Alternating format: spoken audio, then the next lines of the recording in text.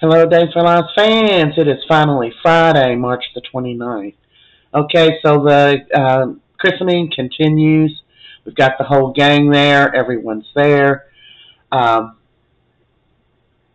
the baby has already been christening. They're wrapping up the prayers. And Leo, of course, as we saw yesterday, he comes out, I can't, I got to say something.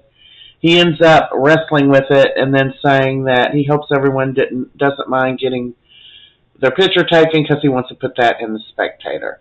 Everyone is mingling. Holly ends up coming clean with Eric. She's crying. She tells him the drugs are hers. He promises not to tell, but he encourages her to come clean.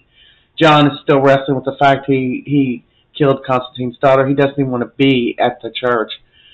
Sloan and Melinda, they are going off on Leo, reminded him how they all three will go to jail. And he said he was in the church, the Spirit moved him.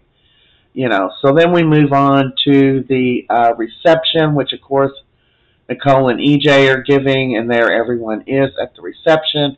Here Nicole is stepping on everyone's toes again, taking over that baby. Of course, she doesn't know it's her real baby.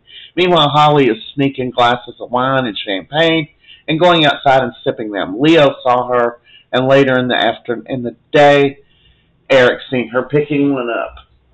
So there we go. She goes outside and she tries to call Tate and pretends to be his mother, but his mother was visiting with him, and Teresa gets on the phone. She is furious. She talks to Tate and says, "Was that Holly?" And he says, "Yes." And she said, "How many times has she called you here before, has she?" He said, "Just once." And she said, do you want to go to jail? You have a restraining order." She is bent out of shape. Then at the reception, Brady and EJ get into it in a little bit, and Holly ends up telling her parents and everyone, those were not Tate's drugs, those were her drugs. He didn't do anything, and that's a wrap for It's Finally Friday.